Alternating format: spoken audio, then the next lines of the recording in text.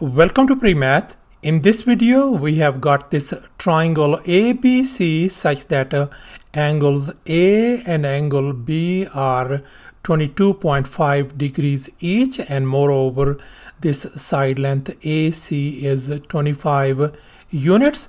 And now we are going to find the area of this triangle by using trigonometry. Please don't forget to give a thumbs up and subscribe. So let's go ahead and get started with the solution. And here's the very first thing we are going to observe. We know this angle A and this angle B are congruent angle. So therefore, this triangle ABC is going to be an isosceles triangle.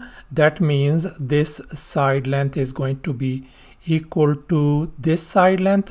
If this side length is 25, this has got to be 25 units as well. And now let's recall this triangle sum theorem. According to this theorem, this angle has got to be 135 degrees because the sum of all these three angles must be equal to 180 degrees. And now let's recall the area of a triangle formula. Area equals to a half time AB times sine theta.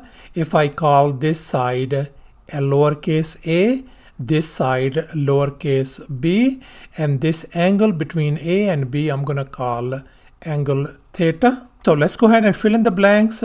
Area is going to be equal to a half time A in our case is 25, B is 25 as well, and sine of 135 degrees. And now 25 times 25 is going to be 625, and sine of 135 degrees is going to be square root of 2 divided by 2. So therefore I can write area equals to a half times 625 times square root of 2 divided by 2. And if we multiply and simplify, area turns out to be a 625 times square root of 2 divided by 4. And thus here's the area of the triangle ABC in terms of square units. And this is approximately equal to 221 square units.